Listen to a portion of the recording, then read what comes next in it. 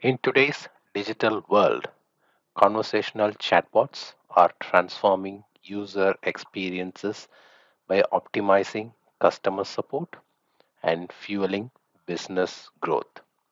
As these platforms evolve, which means the chatbot platforms evolve and attract more users, it's crucial to ensure they perform well under diverse conditions. So that's where we performance testers jump into the scene, or that's where we catch up for performance testing. So right now we are seeing a trend where chatbots are being integrated with voice assistants, especially in e-commerce and retail. So in recent days we were seeing about a lot of voice assistants in terms of chatbots as well, were coming up for the e-commerce and retail platforms. So this technology is making strides in healthcare and education as well. So with a conversational chatbot market projected to grow over 40%, and it's essential to focus on performance efficiency through effective testing. So in this video we will dive into how to plan performance testing for conversational chatbots and highlight the key performance indicators, the KPIs,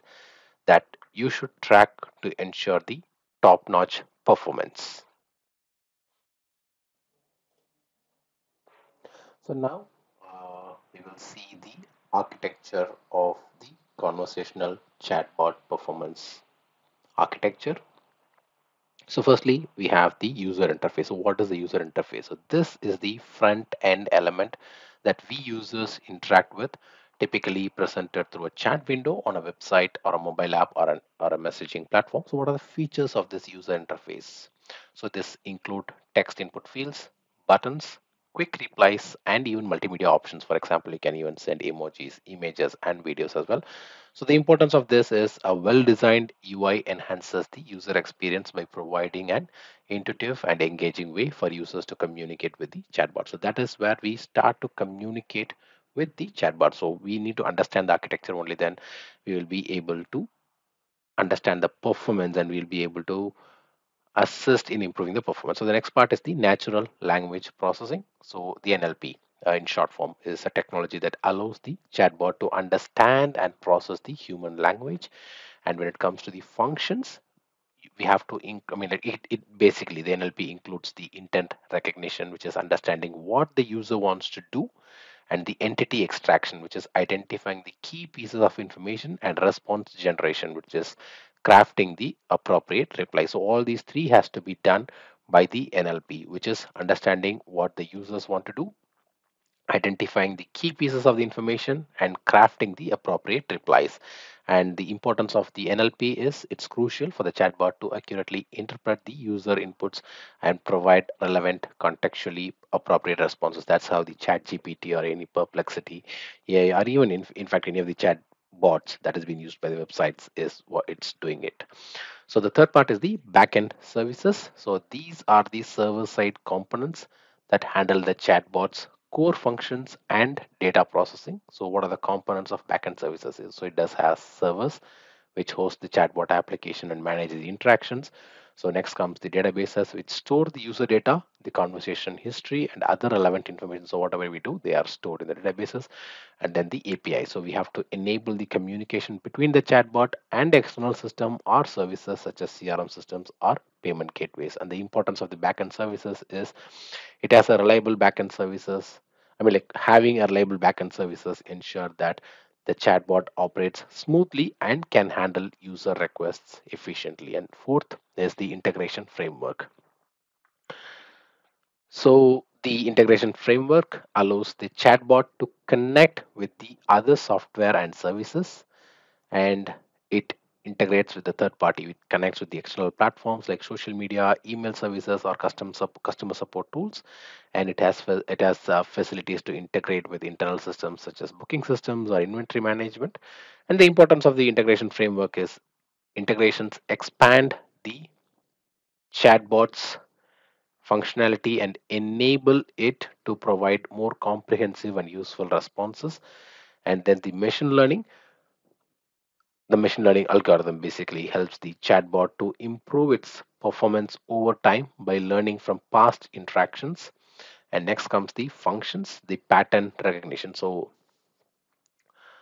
the pattern recognition, which is part of the machine learning, which is one of the function of the machine learning, identifies the trends and the common queries to refine responses. Because sometimes when we go to the chatbot, we not only us, like most of us will be asking a similar, a common query. So those will be recognized. Those pattern will be recognized by the machine learning, and then the predictive analysis. So the machine learning anticipates the user needs based on the historical data, like based on our historical data. Like for example, if I am searching, I will be searching a set of data, and they will have those data, and that will do the predictive analysis. And then when it comes to the adaptive learning, so the machine learning adjusts the chatbot's behavior and responses based on users feedback and the interaction pattern. So in fact, if you see, for the chat gpt, it will ask whether I'm satisfied with the answer or not. So I'll be giving my responses. So those points will be taken into account.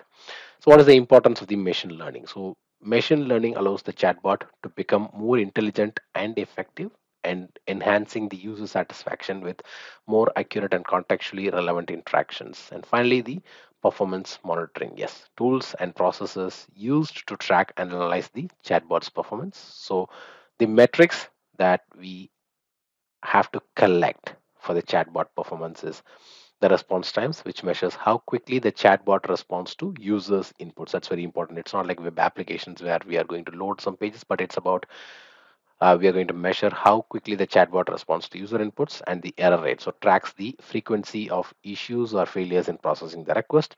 And then finally, the user satisfaction, where I mean, again, everywhere it's always the user satisfaction. So we assess how satisfied users are with their interactions, often through feedback surveys or through ratings. So what are the tools do we use for this? So we use APM, Application Performance Management, which monitors the chatbot's operational health, including server performance and uptime. And then analytics dashboards, like we provide insights into user interactions, trends, and overall performance. So the importance of doing the performance monitoring is continuous monitoring will help us to identify and resolve issues, optimize performance, and ensure a high quality user experience. So previously we saw about the KPI, sorry, the architecture of the chatbot performance and the chatbot. So now we will see the KPIs, the key performance indicators for the conversational chatbot application. So the first part of it is the mean time to failure. So the definition of the mean time to failure is the mean time to failure measures the average time between two consecutive failures of the chatbot. So how will you so how will you calculate it? So this metric, the mean time to failure, is calculated by dividing the total operational time by the number of failures. And the purpose of doing this, I mean, why should we collect this MTTF, the mean time to failure? It is because a higher mean time to failure indicates better reliability and fewer interruptions, suggesting that the chatbot is less likely to fail frequently. And the importance of collecting this is to understand the mean time to failure helps in assessing the stability and the durability of the chatbot system over time. So when comparing to the web applications, it is like the amount of errors or the amount of the 404. So the more we get 200 response times, it is working fine. So this is something like an availability of the chatbot. And then the mean time to recovery. So the mean time to recovery is the average time required for the chatbot to recover from a failure and return to normal operation. So this is something like when it comes to the web application, this is something like the application recovers from its failure. So how will we calculate the MTTR? So MTTR, the mean time to recovery, is calculated by dividing the total downtime by the number of failures, and the purpose of it is to measure the efficiency of the recovery process and the effectiveness of support and maintenance procedures. And the importance of this is to lower the mean time to recovery, which indicates quicker recovery and less disruption to the users, which is crucial for maintaining a smooth user experience. And next comes the concurrent user capacity, the CUC. So this metric, the concurrent user capacity metric, represents the maximum number of users who can interact with the chatbots simultaneously without causing significant performance issues. So how will we calculate the CUC, the concurrent user capacity? So this is measured by stress testing the chatbot under various user loads, and that's what we're going to do. So we're going to test, or we're going to do a stress testing the chatbot under various user loads, and the purpose of it is to help determine the chatbot's ability to handle high traffic and ensure consistent performance. And the importance of this is to uh, know the high concurrent user capacity, which is essential for maintaining service quality during peak usage times. And next comes the scalability. So scalability measures the chatbot's capability to manage increasing number of users or interactions without a significant drop in performance. Yes, we all know any business would always want to improve or increase their user numbers or user load. So that's where comes the scalability. So the horizontal scalability, where we're going to add more instances, or vertical scalability, where we're going to upgrade existing resources. And the purpose of doing this scalability testing is to or scalability metric, to understand the scalability metric, is to evaluate how well the chatbot can adapt to growth and changing demands. And next comes the importance. So why do we need to test the scalability? So we have to effectively do the scalability testing to ensure that the chatbot remains responsive and reliable as user demands evolve. And next comes the response time. So the response time is the amount of time it takes for the chatbot to reply to a user's message. And yeah, that's the very critical one, the response time. So in fact, if you go to any application, the performance testing, where we will be focusing on the response time. So usually we measure the chatbot's response times in milliseconds or seconds, from the time a user sends a message to when the chatbot provides a response. So that's what um, we calculate as the response times. And the purpose of it is the purpose is it indicates the chatbot's speed and efficiency in processing and responding to user queries. And the importance is short response times, which contributes to a better user experience by providing quick and timely interactions. And next comes the throughput, the TPS, or we'll say. So the throughput measures the number of transactions or interactions the chatbot can handle within a specified period. And the measurement is, we typically quantify in transactions per second, which I told you, the TPS or TPM, which is transactions per minute. So the purpose of this metric is to assess the chatbot's capacity to handle a high volume of requests. And the importance is, high throughput is important for maintaining the performance under heavy load and ensuring that the chatbot can manage large numbers of interactions effectively, because even in a few fractions of seconds we will be giving like lots of questions, and the chatbot should reply to us, right? So that's what we are expecting from the chatbots. And next comes the error rate, the ER. So error rate tracks the frequency of failed or irrelevant responses provided by the chatbot. So the details when it comes to the calculation. So how will we calculate the error rate? We measure the ratio of incorrect responses to the total number of interactions. So if we have like 100 transactions, we will be measuring with like, if for example, if you're getting one error out of 100, it's like 1% of error rate. And the purpose of this metric, the error rate metric, is will help to identify the issues with the chatbot's accuracy and reliability. So anywhere we always want to see 0% of error rate. But unfortunately, in some scenarios, we'll be seeing the errors, but we will have to fix that, or we'll have to recommend the opportunity to fix it. So the importance of the error rate is, the lower the error rate are crucial for maintaining user trust and satisfaction, as they reflect the chatbot's effectiveness in understanding and addressing the user needs. And finally, the resource utilization, the RU on the client side. So this metric assesses the consumption of system resources. So it's almost same like what we do for web applications. The resource utilization of or the CPU and memory utilization on the client device from which the user accesses the chatbot. So we evaluate this by monitoring the resource usage during chatbot interactions, and we ensure that the chatbot does not excessively burden the user's device. So normally we used to check the CPU memory of the servers where the application is hosted, but this time this is another level, the next level, where you're going to uh, validate, or we are going to monitor the resource utilization on the client side. It's not on the server side, this is on the client side. So we have to uh, for, for sure we have to understand or we have to make sure that the chatbot does not excessively burden the user's device or network. And the importance of this metric is to make sure that we do have efficient resource utilization, which contributes to a smoother user experience, especially on devices with limited resources or slowest network connections. So these are the KPIs for the conversational chatbot application performance. And now we will move on to the next part.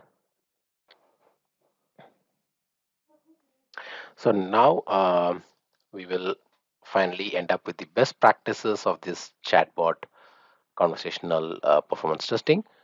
So all right, let's break down how can we can ensure our chatbot performs well. So first up, we need to identify our performance goals and requirements. This means we should set clear targets for how quickly the chatbot should respond to users, and we also need to figure out the maximum number of users who can interact with it at the same time without any hiccups. And don't forget about resource utilization. We need to make sure it's not lagging too much, it's not taking too much of CPU or memory. And next, we will have to develop the test scenarios. Think of this as creating a playbook for how the chatbot will handle the real world use. So we'll include a scenario based on common interactions that users might have, like frequently asked questions or standard requests. And also, we should also plan for less frequent but still possible interactions to make sure the chatbot can handle these too.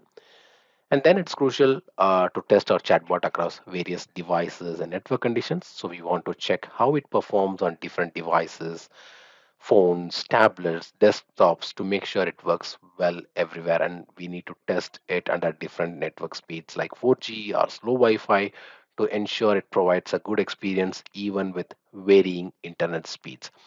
Now let's talk about monitoring the key performance indicators. So we'll use tools to keep an eye on important metrics like response times and error rates, and this will help us spot and fix any issues as they come up. So users always have a smooth experience. And lastly, we need to test the chatbot with different configurations. This means checking how it performs with various settings like different languages or visual styles, and also we want to make sure it works well with no matter how users customizes their experience. So by covering all these base, we'll ensure our chatbot is efficient, reliable, and ready to handle whatever comes its way.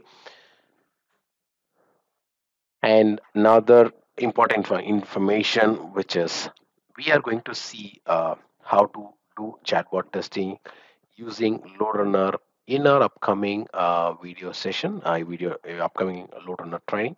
So if you want to watch how do we do chatbot testing using load runner, so please do join my training, which is coming by the second week of September. I'll share you the information. If you're really interested, you can join the trainings. It's going to be a 2-day training, and it will be very helpful for you in case if you're someone who is looking for chatbot performance testing. So I'm expecting you in our training session. So until I meet you in my next video, it's bye bye from Vasan Shanmugam and your favorite Little Star YouTube channel. Take care and bye bye.